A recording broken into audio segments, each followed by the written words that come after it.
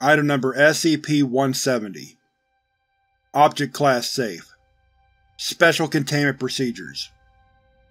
SCP-170 presents no danger, and as such can be contained safely in any secure storage locker. However, due to the potential misuse of the substance, as well as the limited quantity of SCP-170 available, no personnel may remove it from storage without prior approval from Dr. Description: SCP-170 appears to be a standard tube of superglue, in a yellow tube 13 cm long. There is no manufacturer information or any other text on the outside of the container, apart from the word "Superglue" printed in bold letters on the front. Whenever any amount of the substance is applied to solid material, and that solid is put in contact with any surface, both objects lose molecular cohesion in the area surrounding the contact points, allowing one to be pushed through the other. The effect lasts only moments, however. Within a third of a second of the two surfaces making contact, the ability of each to pass through the other is nullified, leaving both permanently bonded together. SCP-170 was seized in a raid on an illegal laboratory in 19. The unusual properties of SCP-170 were unknown until a standard test on all seized materials was performed on it. A laboratory technician used a pipette to extract a small amount of SCP-170 for analysis.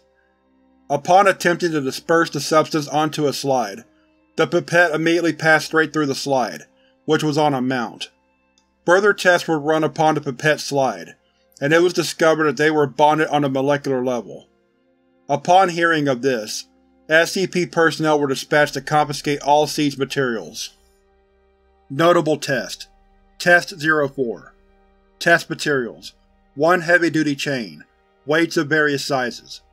Procedure: a small amount of SCP-170 was applied to the last link of the chain, which was then bonded to the reinforced sealant of Containment Area 17F.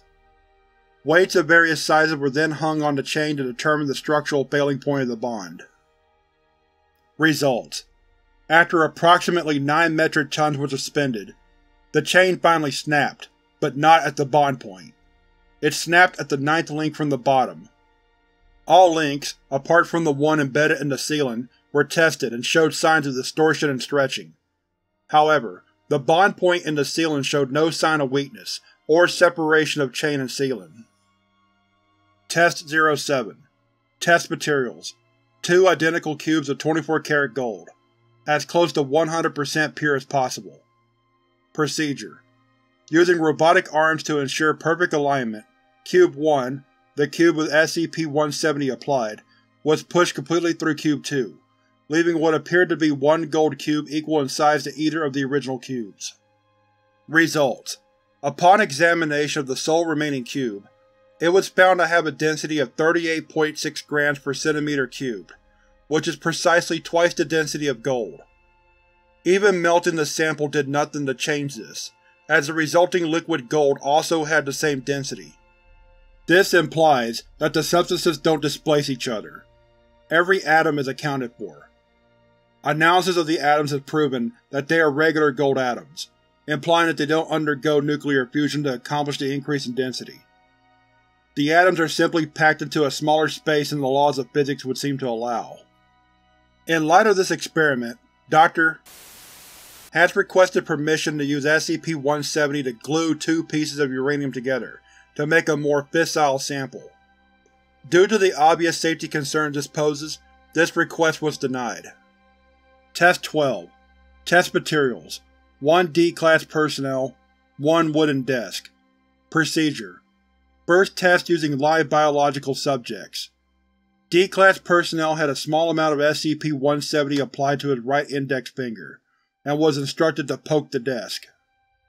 Results: subject's fingers sank into the desk up to the first knuckle. Despite obvious panic, the subject reported no pain, discomfort, or sensation below the bond point. However, his finger quickly began swelling and turned purple, as the circulatory system continued pumping blood to an area that could no longer return it. Finger was amputated between the first and second knuckle. Test 19. Test Materials: 1 Pratt & Whitney F-100 jet engine, the reinforced ceiling of Containment Area 19B.